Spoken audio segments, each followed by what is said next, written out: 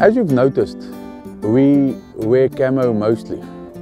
Now camo for us is like a trademark, but we don't always understand it because you, our friends, our viewers, subscribers and fellow conservationists, we tend to take for granted that camo makes us disappear in the bush and in the veld. You know, animals only see blue. So imagine yourself, the world turning blue. The reality of it is, camo is designed to disappear, but mostly for humans. It's because it's from the military use that it actually comes from.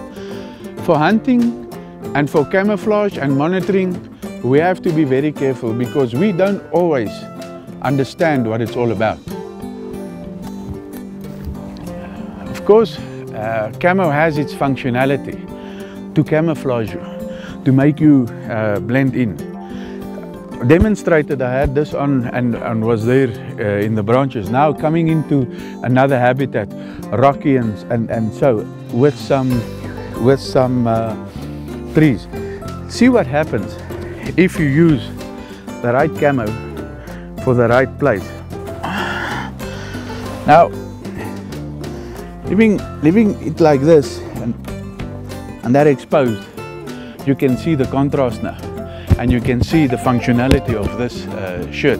So when we want to monitor the animals, when we want to get close, when we want to blend in, we have to choose the right clothes, the right place, the right time of day, and our right approach. And if you get it right, you get it right. And if you don't, you get no results.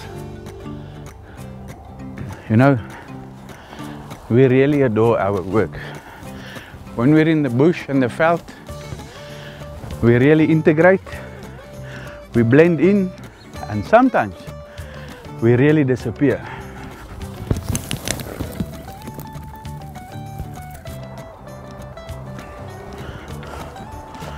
You know, jokes aside, it's a wonderful business, and as you can see, we really enjoy ourselves. It is a great adventure, it is splendid fun and joy, but there's much functionality about it. It is a very serious business. It is life-changing, it's influencing communities, it is uplifting many people, and it is bringing forth dynamics of ancient times that has been evolved and that is God-given and very precious to us.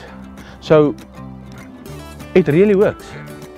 As we understand that, and as we understand our game, and as we apply ourselves, we try to integrate with nature as we understand our clothes and our business to integrate with our conservation project.